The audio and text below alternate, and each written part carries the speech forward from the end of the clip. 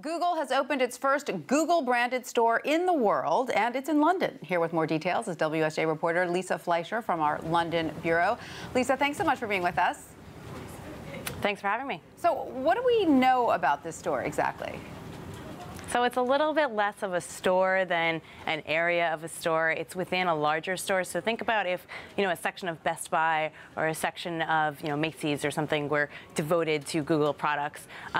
It'll be a place where you can come in, kind of look at its products, the Chromebooks, the various Android phones. And there's one really cool area where you can kind of sort of see Google Earth on these massive screens and kind of fly all around.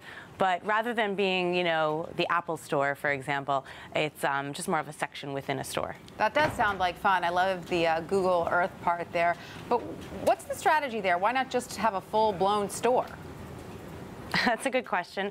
There's a number of different tech companies that are starting to try to reach consumers in a more traditional way, even as retailers are trying to go the opposite way. We saw Amazon open not exactly a store, but sort of a storefront in a sense in New York, where basically they could have a mini warehouse where customers could return products. Google's tried this before. It's opened up mini shops like this in other places to kind of show off a product or two, maybe show off the Android-based phones. But it's really just more about having a physical presence in front of the consumer. And can consumers actually purchase products here? What's for sale? Sorry, I'm not sure about that, but I think that they can certainly demo products and try them out. You can purchase them from your phone if you'd like, I'm sure. That's right. Now, is there any sign that Google may be planning a similar U.S. store within a store?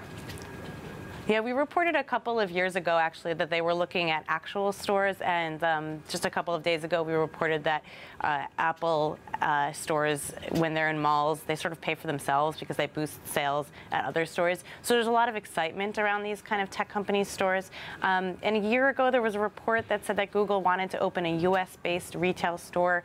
That still hasn't happened yet. So, whether or not it's a smart move for Google to actually open a physical store, maybe they've decided it isn't.